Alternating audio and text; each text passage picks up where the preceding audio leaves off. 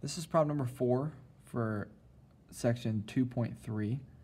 And the problem, it says, for the given function f of x and values of L, C, and epsilon greater than 0, find the largest open interval about C on which the inequality f of x minus L less than epsilon holds. So they want us to find a interval about C. So that's talking about interval of x values. So we're looking for an interval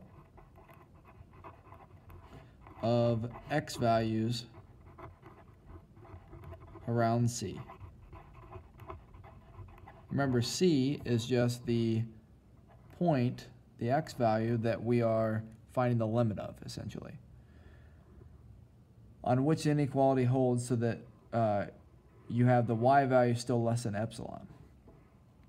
Then determine the largest value of delta greater than 0 such that 0 less than the absolute value of x minus C less than delta implies that the y values are less than epsilon. So they want us to find an interval of x values around C, and then they want us to state what delta would have to be to keep these y values within epsilon. So let's look at the information they give us. They give us a linear, so that should make this problem a lot easier. They give us 33 for the limit. They give us C, so we're doing if you think about this, we're doing the limit. We can write this out. Limit as x approaches 8 of 3x plus 9 equals 33. That's what they're giving us in this problem. And they're saying that this epsilon value is 0.15. So if you think about our function, I'm just going to draw a straight line. What they're saying is we have this part C, and then we've got these x values that are going to produce some y values, right? And this is our limit, which is 33, and these are the epsilons. So this is 0.15, and this is 0.15. And so what they're looking for is they want us to find the interval from here to here surrounding C that will produce these gaps of 0.15.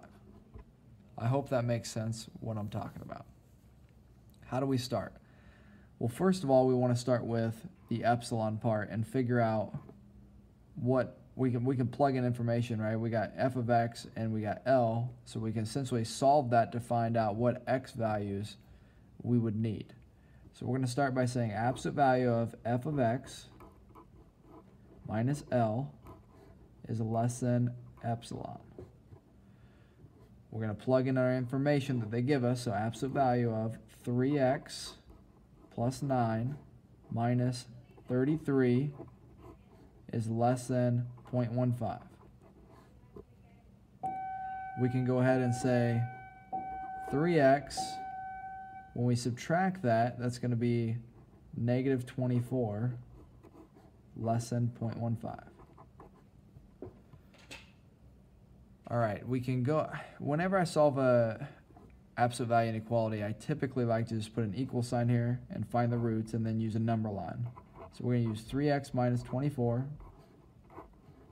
equals 0.15, and we're going to say 3x minus 24 equals 0.15, or 3x minus 24 equals negative 0.15. Add the 24 over, you get 3x equals 24.15, or when we add the 24 over there, we get 3x equals 23.85. Now we're going to divide each of those by 3. So 24 divided by 3, 24.15 divided by 3 is 8.05. Or 23.85 divided by 3, 7.95. So our x values are essentially 7.95.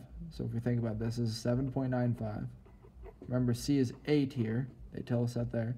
This is 8.05 on this side. So, for the gaps of 0.15, these are the x values that produce those.